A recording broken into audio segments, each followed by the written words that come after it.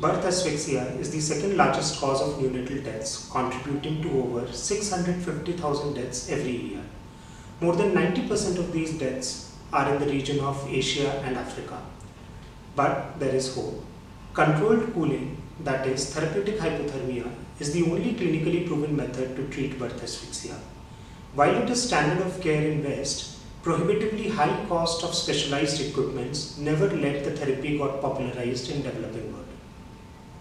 We developed an innovative solution, MiraCradle Neonate cooler, at 1/10 the price in collaboration with CMC Valor. MiraCradle is based on patented phase change material technology and runs without the requirement of constant electricity.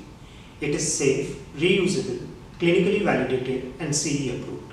For its impact, the device has won prestigious award by the former President of India, Dr. Pranab Mukherjee, and is also included in the compendium by WHO for the impactful low resource innovations.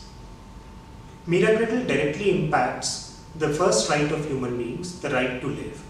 It aligns countries to UN Sustainability Development Goal 3 of reducing neonatal mortality to 12 per 1,000 live births.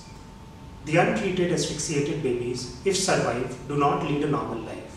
MiraCradle not only ensures life, but quality of life, where babies can grow up to being productive and healthy citizens. Till date, MiraCradle has helped save over 20,000 babies. Our long-term vision is to be able to provide essential and affordable healthcare to every child that is born into this world, because we believe that every child has a right to live. The prize money will enable us to reach out to other African and Asian countries, create awareness, and build capacity to prevent neonatal deaths. Our solution and our approach help achieve equal access to healthcare through affordable technologies.